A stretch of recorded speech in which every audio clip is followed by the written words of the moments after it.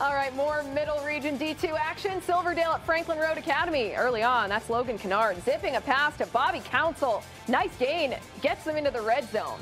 Shortly after for the Panthers, Ty Clark scampers in for the score and a 7-0 lead. Silverdale ball now. Chase Walker goes through the air.